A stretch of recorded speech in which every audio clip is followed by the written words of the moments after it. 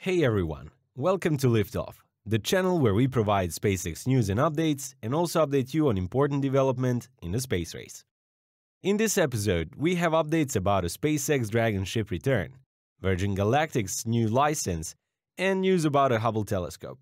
But before we move on to the updates, please subscribe to our channel. If you enjoy your time with us, please like us and share. Dragonship finally home.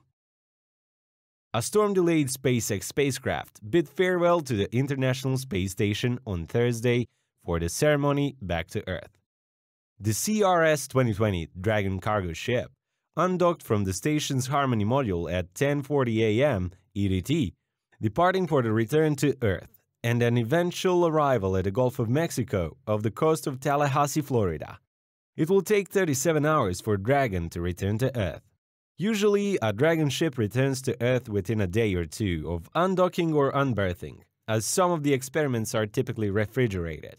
The experiment will be sent back to NASA SpaceX processing facility at the agency Kennedy Space Center in Florida to minimize the effect of gravity on the samples, the press release stated.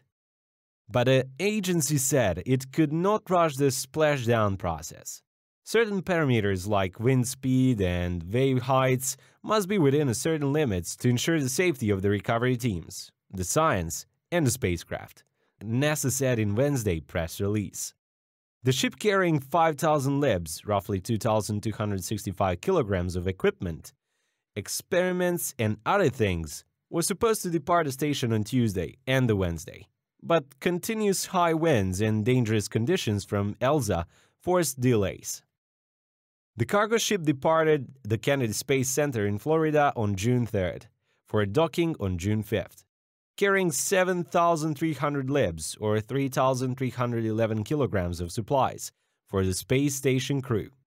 Among its cargo were new Boeing-built ISS rollout solar arrays that spacewalking astronauts have been deploying this month to boost power levels on the ISS.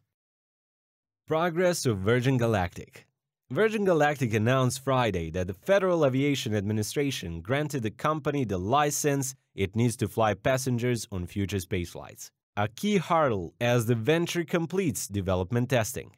The commercial license that we had in place since 2016 remains in place, but is now cleared to allow us to carry commercial passengers when we are ready to do so, Virgin Galactic CEO Michael Colglazier told CNBC. This is obviously an exciting milestone and a huge compliment to the team. Virgin Galactic stocks jumped 38.9% in trading on Friday, its largest ever rise in single trading day to close at $55.91. While the FAA previously gave Virgin Galactic a launch site to conduct spaceflights, the license expansion allows the company to fly what the regulator calls spaceflight participants. The company completed a 29-element verification and validation program for the FAA, clearing the final two FAA milestones with its most recent spaceflight test in May. Colglazier noted that the last two milestones were specific to the spacecraft flight control system and internal navigation system. Notably, Virgin Galactic Chief Astronaut Trainer Beth Moses is the only non-pilot to fly on one of the company's spaceflights. To date, 5 Virgin Galactic employees, including 4 pilots, have become FAA-recognized astronauts, as the U.S. officially views an altitude of 80 kilometers as the boundary to space. Trouble in Hubble. The storied space telescope that brought you stunning photos of the solar system and enriched our understanding of the cosmos over the past 3 decades is expecting technical glitches.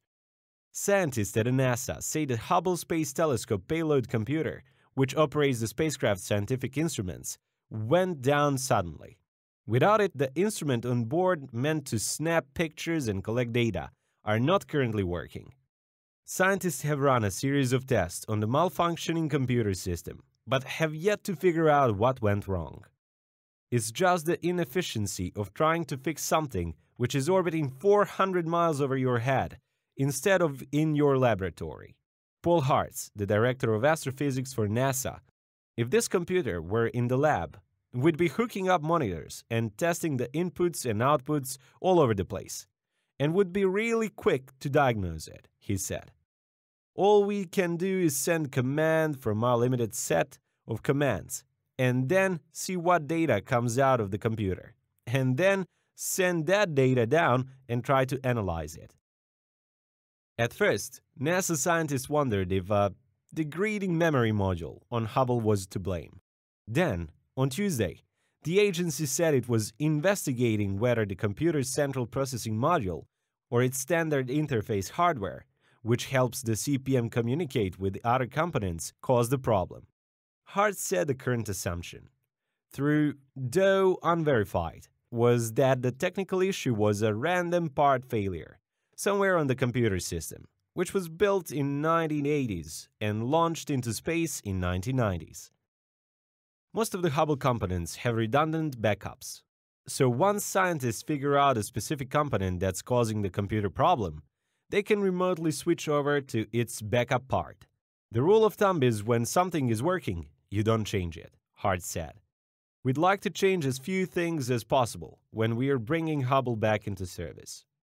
The instrument that a payload computer operates, such as advanced camera for a survey that captures images of space and the cosmic origin space photograph, which measures distant sources of ultraviolet light, are currently in safe mode and not operating. The telescope itself, which runs on a different system, has continued to operate by pointing at different parts of the sky on a set schedule. The reason we do that is so that the telescope keeps changing its orientation relative to the Sun in the way that we had planned, and that maintains the thermal stability of the telescope, keeps it at the right temperature, Hart said. The last time astronauts visited Hubble was in 2009 for its fifth and final service mission. Hart said that because Hubble was designed to be serviced by the Space Shuttle, and the Space Shuttle fleet has since been retired. That's it for today's episode. Thank you for joining us. Please like us and hit the subscribe button so we can notify you when the next episode is available. Until next time, it's bye for now from all of us at Liftoff.